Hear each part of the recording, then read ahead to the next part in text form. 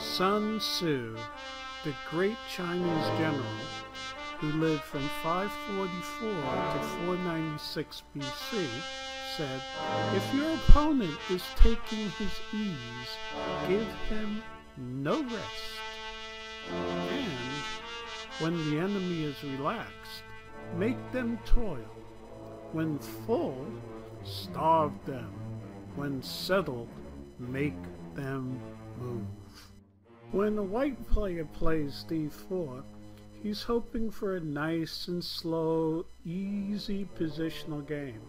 A game in which he can slowly but surely build up an easy advantage. Our job as the player with the black pieces is designed not to make his life so easy.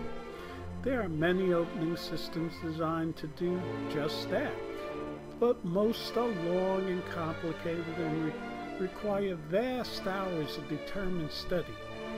But there is one opening system which is both easy to study and effective.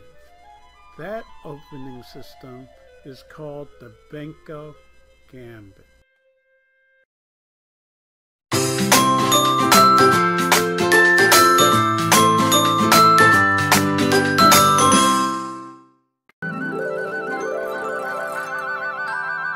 The Benko Gambit, Part 1, with National Master Steve Colding.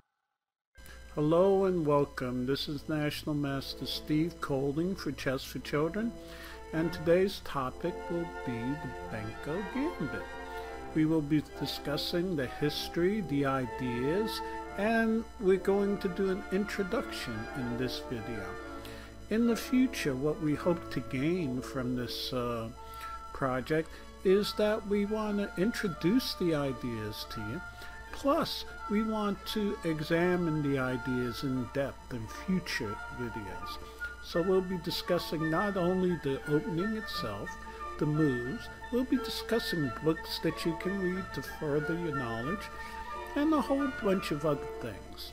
Well, thank you for signing up for this course. It's going to be a long one, but we hope it'll be very fruitful to you in your chess game. Okay, this is Steve Colding, and hope you have fun.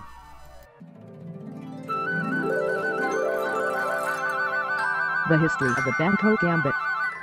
The Benko Gambit starts out with the moves d4, knight f6, c4, c5, d5, and the move b5. In the book, The Benko Gambit, written by Paul Benko, New York, 1973, the author wrote, "It is impossible to state who precisely adopted the gambit. Some Swedish sources mention that it occurred there in the 1920s, and that tournaments especially for this gambit were organized later. The three internationally known masters of Sweden's past, Stalberg, Stutz, and Ludzen, also used it, although Stalberg found it not to his taste, either as white or as black.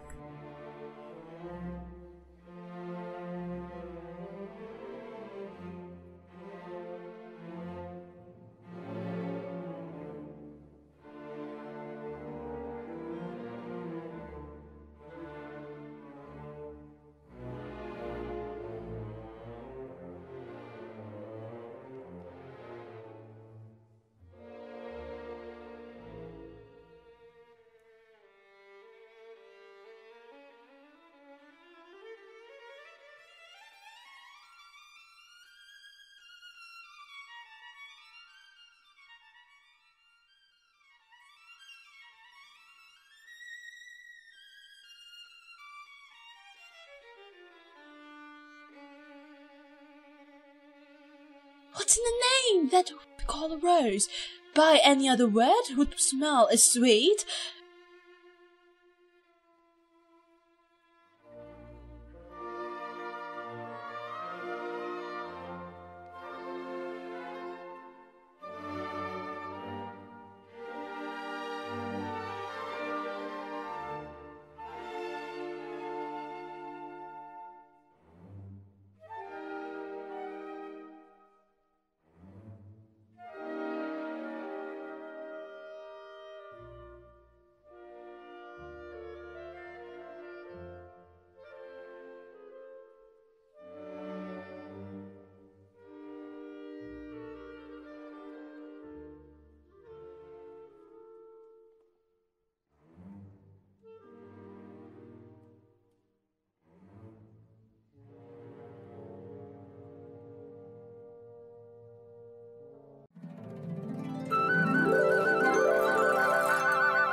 The ideas of the Benko Gambit.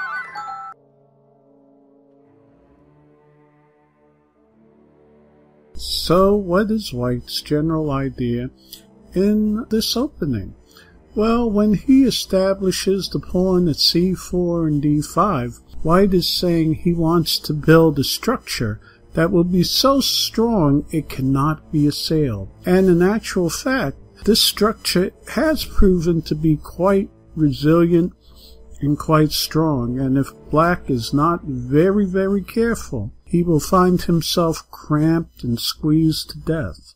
But here, Black says, no, I am going to break down this structure by the violent move b5, and this will take the structure and try to make it crumble. Here is the fight of ideas.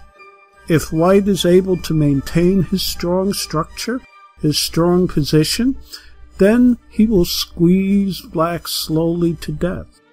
But if Black is able to crush and open up the position and break it down, then White's position will crumble. The move of the Benko Gambit.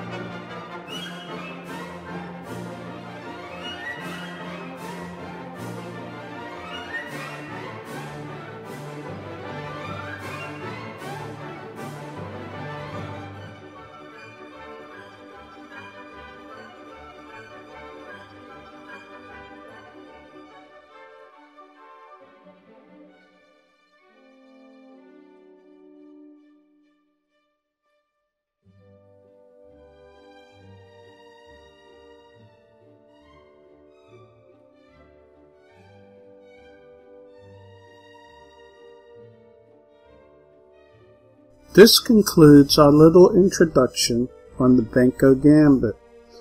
Next week we shall explore in depth the Benko Gambit accepted, the fianchetto variation.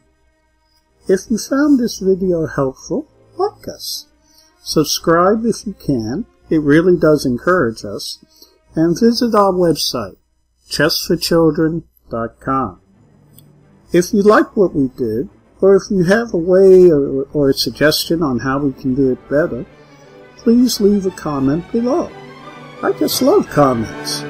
3 books I would like to recommend are Junior Tay's The Benko Gambit, which is the most modern book out. A very, very good book. He's really done a good job. By Everyman Press. The Dynamic Benko Gambit by Sergei Kasparov, another strong GM. And The Benko Gambit by Jan Pinsky. The Dynamic Benko Gambit is by New in Chess, and The Benko Gambit by Jan Pinsky is by Everyman Chess, and that's a real classic. All 3 of these books you can't go wrong in learning the Benko Gambit. All 3 of these books can be found on Amazon.com. Okay, well, this is Steve Colden, and I, as always, had a great time doing this video. And if you need any help, just send a message in the comments below. I'd be glad to get back to you.